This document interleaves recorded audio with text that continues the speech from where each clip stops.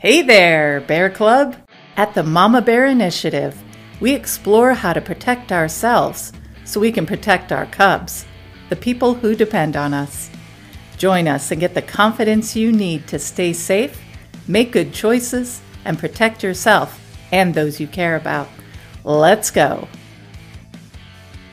Hello, and welcome back to the Mama Bear Initiative podcast. I'm Stephanie Dunham. I'm Evelyn Mason. I'm Rochelle Knapp. We'd like to thank you for joining us on this podcast episode. And we're going to be talking about some pretty serious stuff. Yeah. Next three episodes, we decided to make a three-parter on abuse. We were recently discussing an article that I came across on Facebook that was talking about clergy abuse in the church and how churches should respond to it, and relating some of my own personal experiences when I reposted it. And we were just talking about it together as a group, and we decided, why not talk about what abuse is? Because it seems like there's a lot of misconceptions and misinformation about what's considered abuse. And we feel compelled to educate people. Yeah. Yeah. Yes, agreed. So we decided to break this up into three different parts. This part we're going to do is called What is Abuse? So we're going to define abuse and talk about common misperceptions of what is considered abuse. Right. Right. Then the next part, we're going to talk about how do you know when you're being abused, because sometimes we just don't know. That's true. We're not educated. Yeah. Yep. Yeah. And then finally, the part that I think is the hardest part for most people is, once they become aware, is actually doing something about it. So we're going to talk about what to do. Right. Right. If you're being abused. Yeah.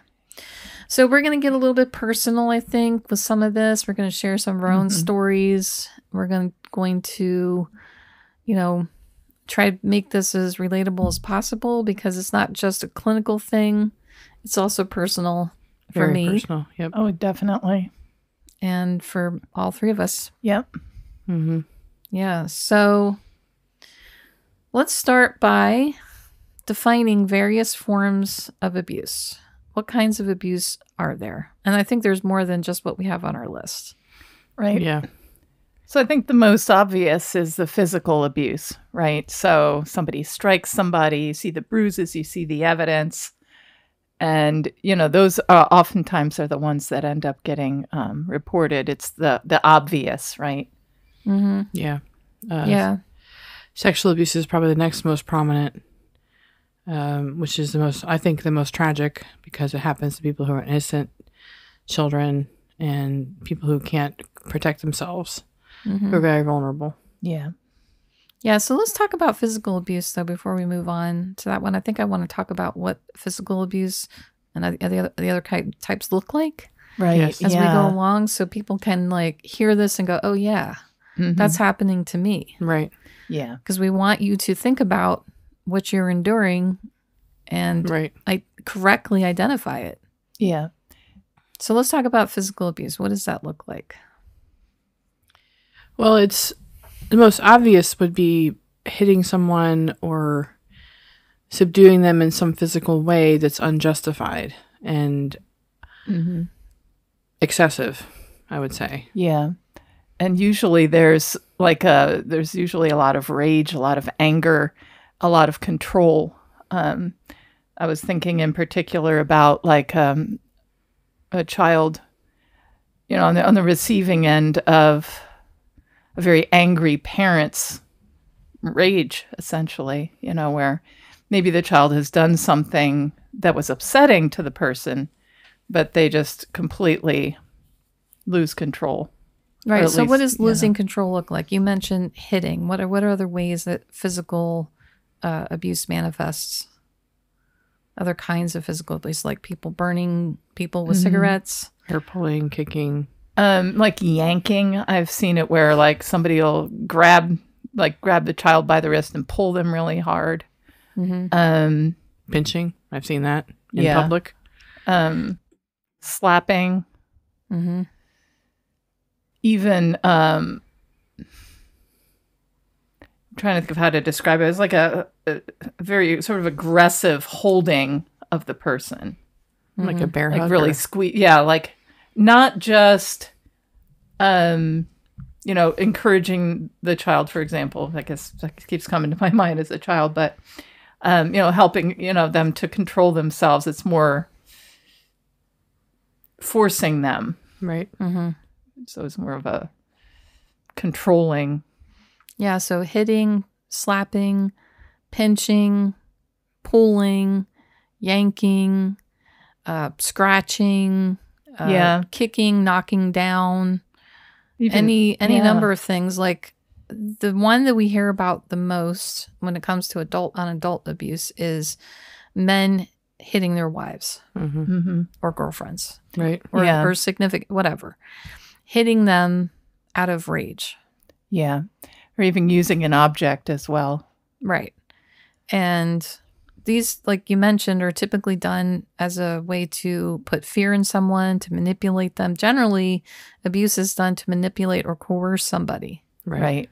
into something. Yeah. Whether it's behaving, I'm using air quotes, Yeah. behaving if it's a child, Yeah. or, if it's an adult woman being beaten by their spouse, then the spouse is trying to control them in some way. Right. Or even just venting their anger.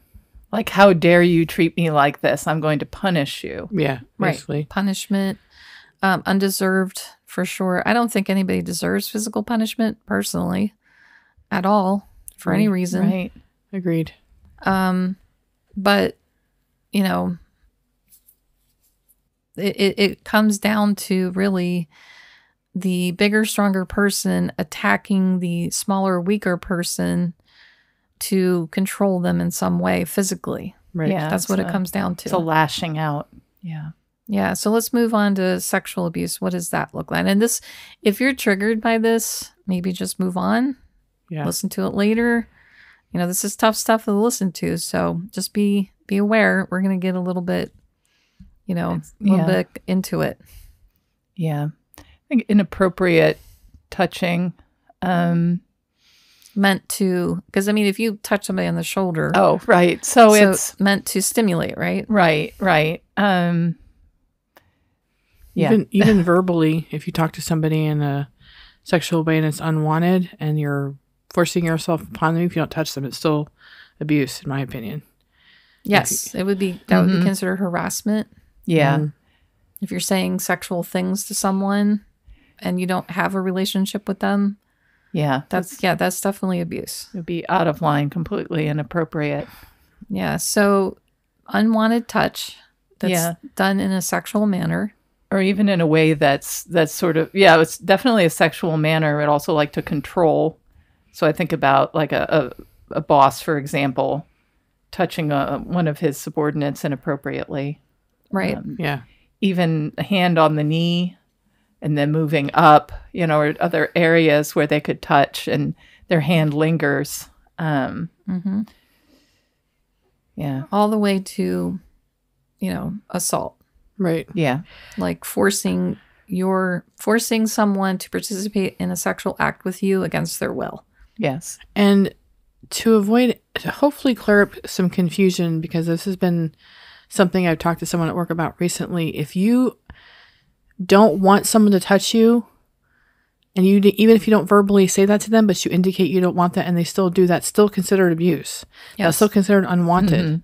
It's the same as if you were raped. If you don't want someone to, even if you're in a relationship with them, it doesn't matter. If you say no and you don't want them to and they still do it anyways, that's still abuse. That would period. be considered abusive, definitely. Yeah. Because they're not respecting you. They're not respecting your boundaries, not even respecting healthy boundaries, period. It's just trying to, like, almost like they feel entitled or something. Right. Like, Right. I can touch you where I want to. Because we're in a relationship. That's what they think. Yeah, or even not. Okay, so we've talked about sexual abuse quite a bit. Let's go ahead and move on to verbal abuse. What is verbal abuse? So verbal abuse is abuse when somebody is saying something aggressive to you to control you. Really, any abuse is about fear, manipulation, control, yeah. coercion in the form of pain and suffering. And there goes the machine.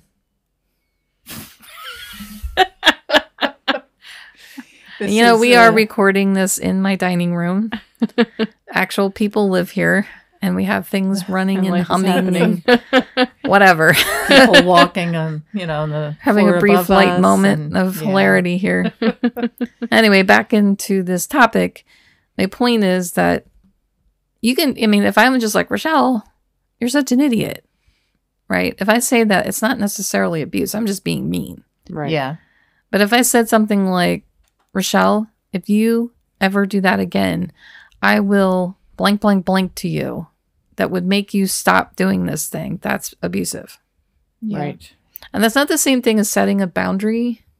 Because if you apply consequences to someone, usually they're just. Right. But when it's done in a way that just punishes for no good reason, there's no justice in it, then it's just abuse. Yeah. Right. When it's actually harming the other person and your motives. Yeah, I think motives matter for sure. Like, why am I doing this? Why am I talking to her this way? Yeah. I mean, in order for it to be justified consequences, there has to have been wrongdoing, like literal wrongdoing on your part. Right. You had to have crossed some boundary. Right. And that does require action, but it's more respectful. It's more self-protective. It's not about vindictive. It's not about controlling. It's not about being mean. It's about being healthy, really, Right. which is sort of the opposite of the whole thing with abuse. You're being kind, but you're still maintaining what you need. It's Right. not abusive at all to maintain a boundary. Keep it. Right. Create and maintain a boundary. Right. Right. So then we have emotional abuse. Now, emotional abuse usually comes through verbal Right. abuse. Mm-hmm. Like if you're saying something to someone, but you're manipulating their emotions Yes.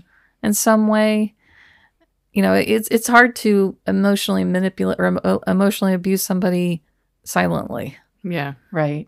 And since we don't have mind reading True. or whatever we call it, that when Yeah. we're talking to somebody in their mind, since we Yes. don't have that as a thing. Telepathy. or Yes, anything. telepathy. There we go. I was going to say ESP, but that's back from the 70s. Right. Everything was ESP. Yes. Yes. I remember that. Yeah. Now it's ESPN. Oh, I'm sorry. Sorry. ADHD moment, guys. Yes, we're having a My little. apologies. Another, All right. it's getting too heavy in here, Right. So since we can't read other people's minds, and we can't talk to and them we in their can't mind. talk to them in their mind, right? Provoking emotions, like provoking someone to anger, or something, or to like heavy duty sadness or grief or whatever, to manipulate them. Right. But you have to do that verbally. Yeah, and it's like pushing their buttons. You know what will make her upset. You know what will make her cry. You know what Right. will, get her angry and doing that thing. And It's basically and thus, being deliberate about it. yeah, and it's asserting control. It's asserting power. Right. Definitely inappropriate. Well, this whole thing is about inappropriate, right? All abuse is inappropriate All of all it. times. It's never forever. okay. usually Just deliberate. Put too. that out there. It's never okay. Period. Yeah. So the next on our list is psychological. Again, it has to be verbal. Right. But things like gaslighting, where you're making someone like question their perception of reality, that would be more psychological abuse. Yeah. Where you're making the other person question their own sanity in some way, Right. then you're psychologically abusing that person. And Yeah. these things don't happen in a vacuum. They're all happening at one time, generally, mentally, Yeah. emotionally, verbally. They're all Yeah. happening together. I mean, A lot of them, yeah. A lot of times there's a mixture. It's not necessarily just one or the other. It's Right. usually a combination. Yeah. Yeah. So then we have financial abuse, which is withholding resources and funds from one person, like punishing someone with not giving them money when they need it. Right. When it's your job to do that. Mm-hmm. and it's yeah. all an extension of the same idea, which is control Right. Yes. and being deliberate about harming this other person and controlling them. yeah. Yeah. And then the last one we have on our list, and there's probably more, is neglect. And I think neglect is probably more of a parent-child dynamic than a like adult dynamic. Although it could be a child to an elderly parent. Right. If you're not taking care of their needs, like, I don't know, the one that comes to mind is your child's diaper is soiled and you haven't touched it in 3 days. That's considered neglect. Yeah. Or you're not feeding them when they're hungry. Yeah, not providing them a good environment to live in. Right. If they grew up, something I've watched too much of, I think, is hoarders. Oh, and the children who grew up in that environment, that's abusive. That's neglect. Yes. Yeah. It's heartbreaking. It is. So we've got a little bit more time. So why don't we talk about some personal experiences with this that you want to share? I know we all have stories of times where we've experienced some or all of these. When I was growing up and I was living in a foster home for about 3 months, I was talking to a psychologist I was seeing ordered by the court on a regular basis. And in one of the sessions, she brought up neglect. And it's something I had never even, I was 14 years old, what did I know? But never even considered, because I was given food and I was given shelter and given clothing, everything, the basic necessities were being met, but it was done in a way that was still controlling. It was done in a way that was still threatening to my life. And you were being punished. Yeah, I was being punished. The food was erratic at the time. Sometimes I'd be allowed to eat, sometimes I wasn't allowed to eat. Wow. Things like that. Just didn't make any sense to me at all. I wouldn't be allowed to shower for days at a time. Stuff like that happened a lot. And she mentioned that was neglect. And I never thought of it that way, because I had up to that point defined neglect as not paying attention, but it was intentional. Yeah. It was still a neglect, but it was done in a manipulative, vindictive sort of way. Right. Yeah. And so that was the least clear idea of abuse to me at the time, that not getting what you need, and whether it's done because they don't care or because they're actually manipulating you, is irrelevant. It's the fact that you're being neglected and you're a child. That's the problem. Right. Right. Because all abuse is self-serving to the abuser. Yeah. Right. They're getting something out of it that feeds something. The desire to control their ego, the desire to punish. I mean, why they're doing it, that they have to talk to their own therapist about it. Right. But the fact that they're doing it at all means that there's something in them that needs to have control Right. over another person. And in this case, it was you. From our mother. Yeah. Yeah. So, I have myriads of stories Yeah. of things that went on, but I'm gonna think about that for a while. Evelyn, I don't know if you have something you want to share. Yeah. I have a myriad of stories as well. I think for me, the most insidious form of abuse I ever received was from my ex-husband, because it was over a period of years, and he was never physically abusive to me. For at least 20 some years of our marriage, he barely even raised his voice to me.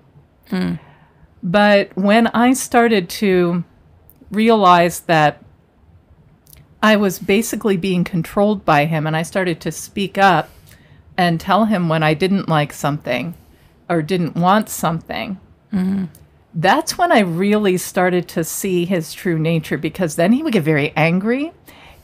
That's when he started to get loud. That's when he started to rage at me. What I didn't realize was that abuse had been going on for years. I just finally saw it. So what did that look like? We get ready to make a decision, and let's say we were going to buy a car. My ex-husband would have found a car. Usually it was basically a junker. And he would start to tell me about how good this vehicle was and what we could do with it. And then he would tell me, but why don't you pray about it? And then I would be like, well, let me pray about it. But in my mind, I would think, well, what does he want me to do? What does my husband want me to do? And then I would do that. And that way I got his approval. I got his, basically approval, like good girl, and everything seemed fine in our marriage as long as I was going along with what he wanted. And this went on for years, and I thought that that's what a good wife was. She obeyed her husband. She did what he wanted.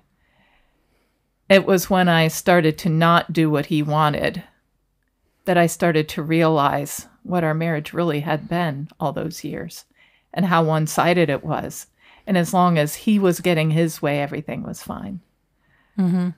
And when I started to think for myself, when I started to, I thought in a healthy way, say, actually, no, I don't want this.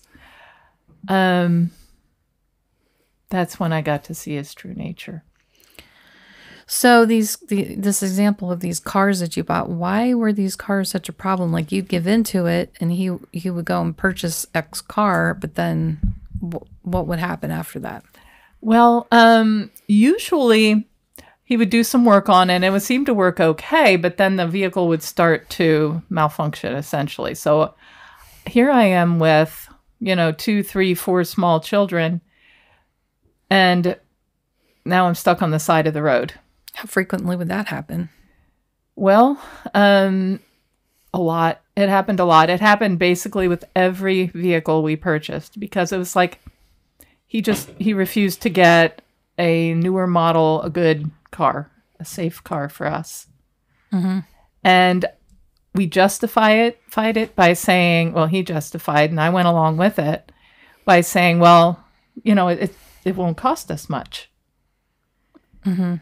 But I can relate many times of being stranded with that vehicle. Well, since I met you, it seemed like every week or every other day you were stranded. Mm-hmm. It was so frequent. Like you would be calling me saying, well, I'm stuck on the side of the road again. It seemed like it was a lot. Yeah, and I think because it had happened from the start of our marriage all the way up until I finally insisted on getting a car that was less than 10 years old and in good condition. That was at the very end of our marriage. So it was weird. I had this disconnect. Mm-hmm. Like it kept happening, but I just accepted that as, well, that's just what happens. Instead of going, why is he subjecting us to this? And maybe, too, why am I going along with it? Yeah, so it sounds like you're being psychologically manipulated. Yeah. And, maybe verbally manipulated. Yes, there was definitely the verbal component, and he was very good at selling me on things.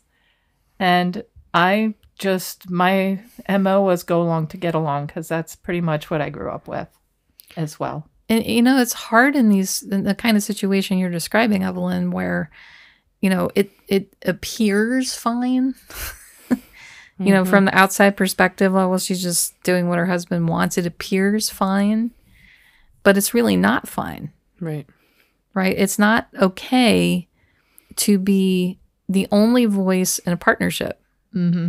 And the other voice is being manipulated into always saying yes to something. And that sounds like what you're describing to me. And because I didn't know what abuse was, I didn't know what he was doing. I didn't realize it was wrong. Right. And, now I'm kind of, it's very upsetting when I think about it, how many years living under that. Yeah. And the person who's not as aware would not think that was abuse, because it's not, you were going along to get along, like you said. There was no arguing. He was manipulating you, but that's still considered abuse because you weren't allowed to be vocal about anything. You didn't have a voice. He didn't make a decision. He did all of that. And then he would say, well, why don't you pray about it? Which also still sounds like manipulation. Right. Because you were thinking to yourself, well, what does my husband want? And it's subtle, but it's still abuse. Mm-hmm. If you're not allowed to speak up and you don't feel at liberty to give your opinion and you're being forced into something and manipulated, you're still being abused. Right. And what's telling is, as long as you're going along to get along, once you start saying no to something, and the other person starts responding with aggressiveness and anger, that's why you're saying yes. Right. Because you know the consequences of saying no. That's where the manipulation comes in. Yep. Right. So we need to move on to the second part because we're at 26 minutes. Okay. What are common misperceptions of what is considered abuse? Well, like I just mentioned, the whole car thing with your ex-husband, Evelyn, that's abuse. It doesn't seem like it on the surface because it's just words and back and forth about a car, but it's happening multiple times, and there's some fear about the consequences of you saying no or objecting to it. That's still, that would be something someone else might not consider abuse, but it is because it's happening. It happened repeatedly. Right. I think maybe along with that, sort of like it's just a one-off, but when it's not, I'm sure there are other areas where you're being manipulated in the same way. Oh, it was across the board. Once you start to see it, it's like it just everything just crumbles down. You're like, oh, there's the reality. Domino oh, effect, wow. yeah. So, I think when a person hears the word abuse, they automatically think it's going to be obvious. It's going to be like the woman with the black eye, Right. or the fingerprints on her arms from being grabbed, or somebody screaming at somebody. When I think about a parent screaming at their child, that feels abusive. So I think that's one of the misperceptions is that it's Obvious. overt and obvious. Yeah, and it's oftentimes because the most prominently and most well-known are physical and sexual abuse. Yes. Those are the ones people are looking for when you say abuse. People don't want to use the word abuse if it's for anything else, if it's something that would be considered, quote, minor. Right. And I remember, Rochelle, you saying to me that you were being mildly abused. And I said, there's no such thing as mild abuse. It's abuse or it's not. Right. And there's no in between. And let's just call it what it is. I think there's a fear of, like, you don't want to be extreme and start calling everything abuse. Right. But there's the other side of you're not calling out something that is abuse. What are you afraid of? Call it what it is. So it all really comes back to what is the basis for the behavior that you're receiving? Like, what is it why is the other person doing that to you? Right. If they're trying to control you or manipulate you or coerce you or do something to get you to do what they want, then it's abuse. It doesn't matter how they're doing it. Right. Doesn't matter if they're talking to you a certain way, screaming at you, throwing things at you, making you question reality, taking things from you. It doesn't matter. Right. What matters is why they're doing it, not what they're doing. And that's how we define abuse. Like what is the point and the purpose? Now, I know there's like a few good online examples of lists of what abuse is, and I'll actually put the links to both of the articles that I've come across that we've worked with, so people can read for themselves. Yeah, if you want to know, and I was extremely surprised a few years ago when I was researching this, how much behavior is considered abuse, according to one list that I found. It was like 60 some examples. Wow. And I kept reading the list and I'm like, oh my gosh, that was because I had just been treated abusively by someone. Yeah.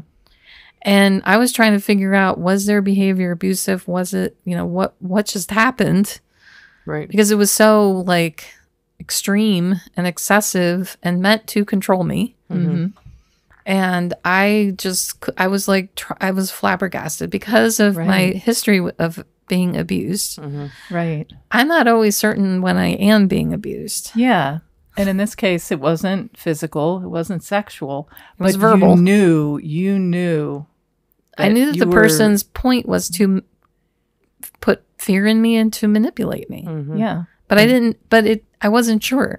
Right. Right. I guess, until you know, you don't know. But there is that part of you that goes, okay, let me dig a little Something's not further. right, but I have no idea what. Yeah. Right. And, I'm really glad. I remember when that happened, and I remember the article you shared with us. It was like 65 things. I remember just being amazed at the number and then going into it and realizing, oh, wow. So when I felt bad when this certain thing happened, that's why. And it was very, I guess it was empowering even just reading that, because then I can go back and say, well, what he did to me was wrong. What she did to me was abusive. Right. And to be honest, it can also, do this searchlight into our own hearts and go, yeah, I've been doing that as well. Yes, and that's an important point to make, Evelyn. I think sometimes we are behaving abusively towards other people and we're justifying it in our own minds. They hurt me, so I'm going to hurt them back. Right. Or I could never abuse someone. Oh, but you are. but you are. Right. And I think that's so important as we discuss this sort of thing, not to just keep it outward and say, yeah, that person abused me. That person, yes, they did. But let's look at ourselves as well. And that's the hard work, but it's so important. Yeah, because unfortunately, broken people want to break other people. And so it gets passed down, whether through mother to child or husband to wife or whatever. It can get carried on. The behavior can continue in someone else. And so checking ourselves and making sure we're not doing the same thing is so important, because we don't want to become abusers as well. Yeah. Right. It's easy to miss our own behavior and not realize that what we're doing is wrong. Yeah. And to be abusive ourselves, because I think the two responses that I've ever seen to growing up in an abusive household is to become the abuser or to become the opposite of the abuser. Like, I will never treat my children that way. And then I know for myself, I'm not trying to toot my own horn, but for myself, when I had children, I felt the second way. I do not want to pass this on. Now, I have my own pathologies and things that I've been working through. And, my anxieties and things are affecting my child. But, there have been times when I've screamed at him to control him. When he was younger, we went through a period where he was just out of control and I was upset and I was just screaming and screaming and screaming at him to try to get him to stop. And at some point, it just occurred to me, this isn't working. Yeah. And I'm hurting him. I'm not helping him. Right. And I think I at that point reformed myself. God probably had something to do with it. Yes. Reformed my behavior and decided no longer am I going to do this. Yeah. And, if I did lose control, at times I would have to go to him and apologize. But I'd say for the most part, I'm doing relatively well with not losing control that way towards my child, because he didn't deserve that.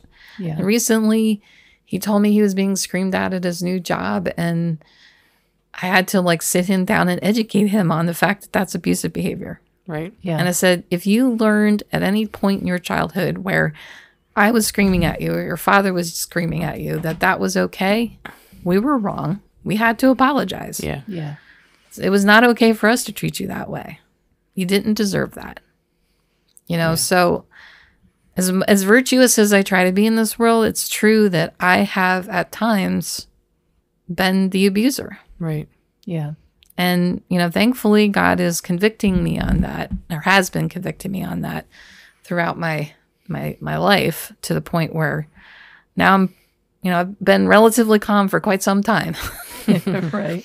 For at least a decade, I've been pretty calm with my son and other people, because my propensity is to go to anger first. So I've been, able to control myself, but it's because of a lot of therapy, a lot of introspection. Yeah. Yeah. Definitely. It's not like I just woke up one day and I was like, oh, well, I'm better now. Yeah. I had to actually work through why I was losing my temper, Right. Yeah. and then when I learned about, that a few years ago, it's been like five or so years since we read that list. It became even more determined not to be that person. Yeah. So anyway, so we're at 35 minutes. Oh, wow. That flew. That went really fast. I I know once you get into a topic of discussion, especially something that's so personal, Yeah. you know, it's easy to lose track of time. But you know, we want to educate. Yes. We want to facilitate change Mm-hmm. coming from both ends, both as the abused and as an abuser. Yes. Yes. You know, and to bring awareness to people. And especially people who are in a situation where they're just not, they feel like something's not right, but they're just not sure. Yeah.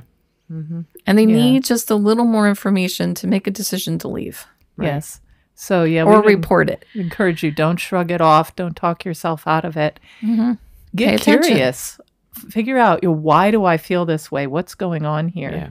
And sometimes zoom out a little and say, if I saw this happening to someone else, what would I tell them? Right. So it's, You know, what do we always say? Better to be right. Better be safe. Now, that doesn't actually apply in this situation. No. Okay, never mind. Let's cut that part out. No, because that's more of self-defense. That's more Gotcha. of like making assumptions. This isn't about making assumptions. This is about defining Gotcha. concretely what abuse is and taking action based on that. It's a different dynamic. Yeah. So it's really what's really going on here and what Yeah. should I do about it? Yeah. Right. Yeah. So I'd like to thank you for joining us. If you've listened to this and you know someone you're concerned about, send this to them. Yes, please share. Share it, and share it some more, because the only way people are going to learn is if we spread the word. Yes. Right. Our goal is to educate people and help them understand what they're dealing with. And the only way we can do that is if you guys share this with everybody that might be able to use it. Yep. So I'd like to thank you for joining us on this podcast episode. I'm Stephanie Dunham. I'm Evelyn Mason. I'm Rochelle Knapp. Have a great day. Bye, everybody. See ya. We hope you enjoyed today's episode. Thanks so much for joining us as we discussed such an important topic. We hope you got some food for thought and encouragement to keep going and keep growing. See you later, Bear Club. Remember to join the Bear Club on our Patreon page for exclusive content. The link is in the description. You can find our podcast on Google, Spotify, and Apple Podcasts.